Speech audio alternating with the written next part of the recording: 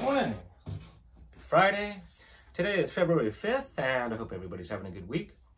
Today we're going to talk about wheels. I always have people rolling up on me, literally, asking what size wheel is that, or what bottom bracket do you use for those, and what size hub is that. And so I'm not repeating myself. When we go into the shop, we're going to cut it short right there and see what's happening with Peak Cycles. Here we are in the shop, and today we're going to talk about wheels. Wheel sizes, wheel diameters, wheel widths. We're going to talk about hubs, which hubs work, which hubs don't. Talk about bottom brackets, which bottom brackets work, which ones don't. Talk about offset cogs versus standard cogs. And believe it or not, there's no duplicate wheels on this table. And that's how many different combinations there are. This video is dedicated to those who are tired of spending money on parts and components and it just doesn't work.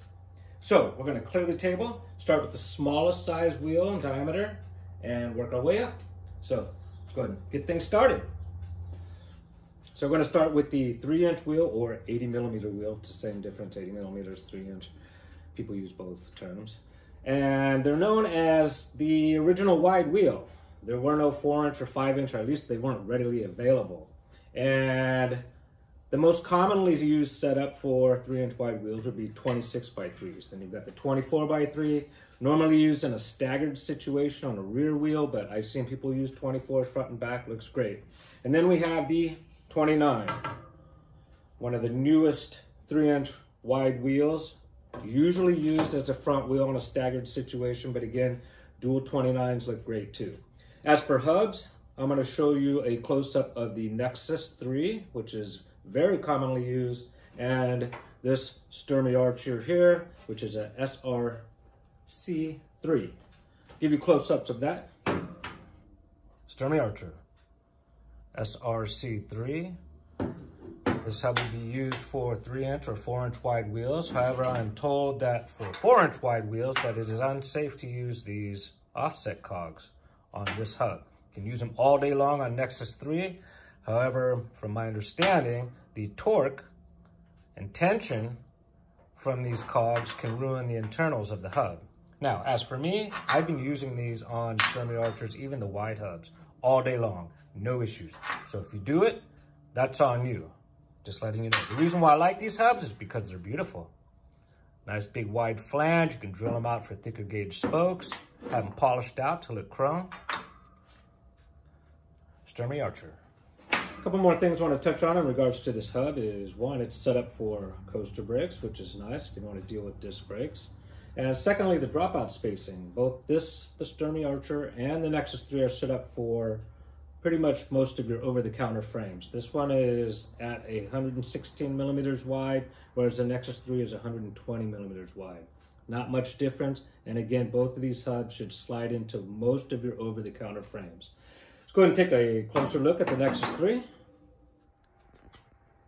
And here we have the Nexus 3 hub with this shifter bell housing. Mounts to the outside of your dropout. Little calibration marker there. Pretty straightforward, coaster brake. And if there's one thing I can tell you about this bell housing is that Allen screw right there. That's how you tighten it down. You can strip it out by over tightening. So go hand tight with your Allen, be gentle, and it'll hold. That's it, Nexus 3 pretty much in a nutshell. Going forward in the video, we're going to focus on the Nexus. We're not going to talk about the Sturmey too much for a couple of different reasons. One, the Sturmey isn't as readily available as the Nexus. The Nexus you can find pretty much at any bike shop, online, eBay. They're out there. Price-wise, pretty relative. They run about $100 each, complete with the shift unit. The biggest reason why we're going to focus on the Nexus is because it's been proven to withstand this offset cog, which is required to move up to the next wheel size. So let's go ahead, bring up the 4-inch wide hoops, keep it moving. Moving on to the next size up in hoop size. This is a 4-inch wide hoop, 24x4. This is a 29x4. I don't have a 26x4 in the shop, but it's relatively the same thing, just a 26-inch diameter. When you set it side by side to the 3-inch wide wheel here, you can see pretty much 1-inch difference. And as mentioned, when you're going from the 3-inch wide wheel to 4-inch, it is going to require this offset cog. Here it is in a nutshell. 3-inch wide, flat, standard cog. When you go 4-inch wide, you're going to pull that cog off. It's just a little snap ring in there. Install this, and what that does is it pushes your chain line out, giving you more clearance between the rim and your tire. I know I've heard people say, oh, I've done that without the offset cog on a 4-inch wide. That's fine. If you don't want your chain line going skewed and you want a nice chain line going straight back with plenty of clearance for your tire and your rim, go with the offset cog. Quick recap. 3-inch wide, Nexus 3, standard cog. 4-inch wide, Nexus 3, offset cog. 5-inch wide, let's go ahead and take a look. Onto the Big Daddy hoops here. Basically, these are 5-inch wide hoops. This is a 24 by 5. It's a 26 by 5. This is also a 26 by 5, and I have it up here for a reason, which I'm going to go over with you in just a moment. As for the hubs required for these wide wheels, you're going to have to go with this Sturmey Archer here. This is the SXRK3, and this is the only hub that will work with these wider wheels outside of this single speed right here, a coaster single speed. That's why I have this up here. But if you want gears, this is it. The other hubs I showed you are not going to work. That Nexus is not going to work. That other Sturmey Archer, it's not going to work. This is the hub. The other thing is that frames. How many frames are out there that can accept this? This is 170 millimeter wide dropout spacing. There aren't many frames over the counter that can accept this. Most of the frames that are running wide wheels and hubs like this are custom frames. If you don't go with a peak frame, most likely another fabricator out there. I think we're ready to move on to bottom brackets. Now we're going to talk about what bottom bracket and width will work with what wheel size. Let's keep it moving. Bottom brackets. Ready for this? Still with me? Meanwhile, I did sit in front of each hoop, the hub scenario we just discussed. So this is the SA170, which is required for the 5-inch wide hoop. We have our offset cog, which you'll install to the Nexus 3 for your 4-inch wide hoops. And then you have your Nexus 3 with your standard cog, or you can use the offset cog with this setup and the 3-inch wide hoop. 3-inch, 4-inch, 5-inch. Moving on to bottom brackets, I'm going to start with bottom bracket shells. Again, there's 3 different sizes of those. This is your standard 2 3/4 inch wide bottom bracket shell, which is most of your over-the-counter frames. Then you've got 100 millimeters and 120 millimeters. I basically fabricate my frames accordingly. I communicate with the client, find out what size wheels and tires they're using, and then I use the appropriate bottom bracket shell. As for bottom brackets themselves, there's basically 2 different styles. You have your square tapered or European style, square tapered spindle there, or your 8-spline American or BMX style, 8-spline. Now we're going to talk about sizes. And the 3-inch, we're going to start with the 3-inch wide hoop. And your European, going to go with 127 millimeters, which is basically the widest before you start getting into these super wides. Or you're going to go with the 5-inch or 5.5-inch American BMX style. That's for 3-inch wide. 4-inch wide, you're going to go with 100 millimeters. Or 6-inch wide American style. And lastly, this is a profile spindle. This thing's 8 inches wide. They don't even make these anymore. Jack at Lawless Bicycles, he does these 8-spline spindles up to 7 inches wide, which is plenty for this setup.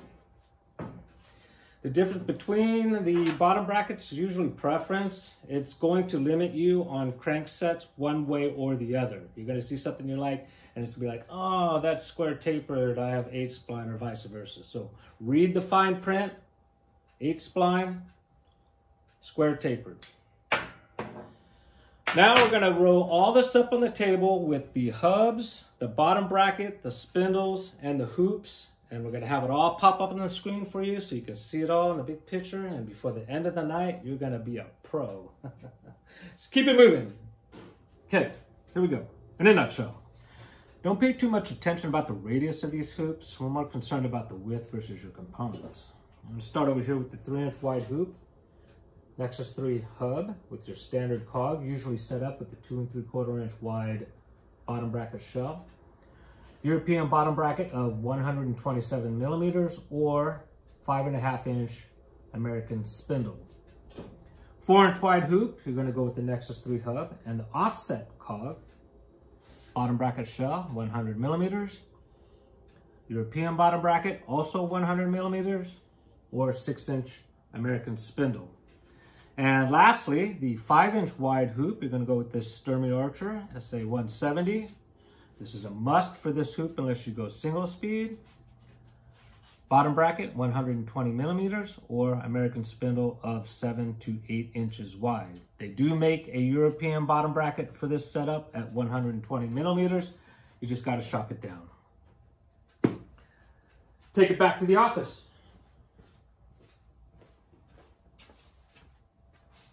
To get all that, I noticed while doing the video editing that the bottom brackets looked kind of far away, so I'm going to give you some closer shots here in the office. This here is the American style, again, 8 spline. This is a European style here, again, square tapered. I give you a close-up of the SRC3 hub, which is the standard 116 millimeter dropout spacing. I didn't give you a close-up of the SXRK3, which is the big boy hub here for the 5-inch wide hoops. And this here is the Nexus 3. Basically looks like this. Has a shifter bell housing that goes over the top. Pretty much it. As for front hubs, that's a whole different story. Whole other episode actually. But I'll give you some numbers real quick. Most standard front hubs are 100 millimeter dropout spacing, which is most forks. If you run a 4-inch wide hoop, you're going to go with a wide hub, be 115 millimeters wide. Now we're going to talk spoke count and gauge. So let me go grab some wheels from the shop and I'll be right back. Okay, here we go. Ready? This here is pretty much a stock wheel with what they call 14 gauge spokes. Very common in over-the-counter bicycles. 14 gauge, 36 count, which is 36 spokes. When you go thicker in the gauge of spokes, the number goes down. So that's 14 gauge. 12 gauge, which is basically a step up, looks like this. It's a little bit thicker. When you jump from 12 gauge to 8 gauge,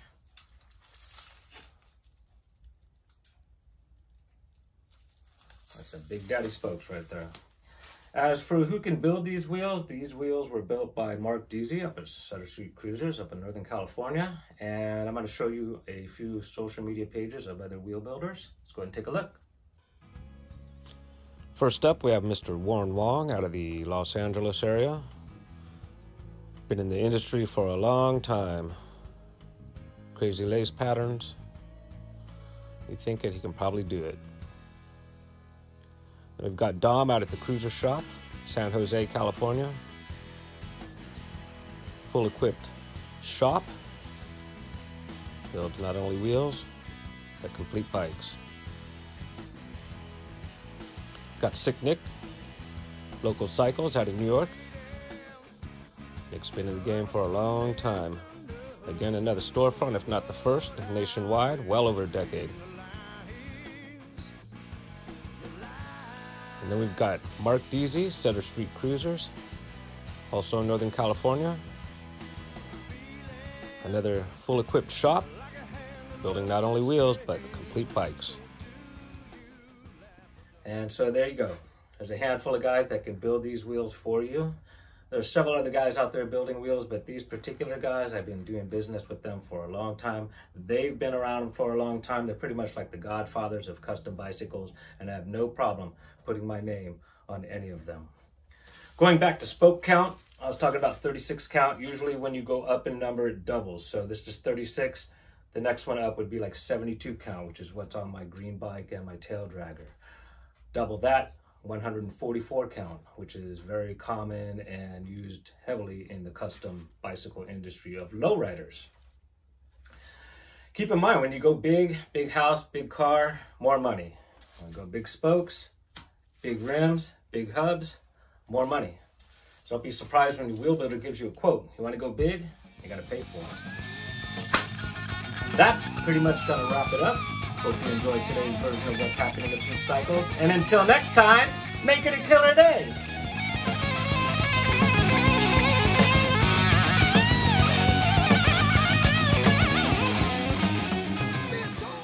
Wheel widths, what hubs work and what hubs don't. This one does. Okay, orange wide hoop. You can't see me.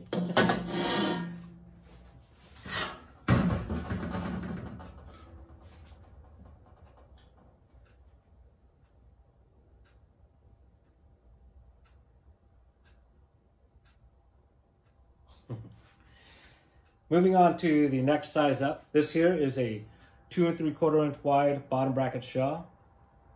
American style. I say American style because European bracket shells. So here we go. You ready? This here.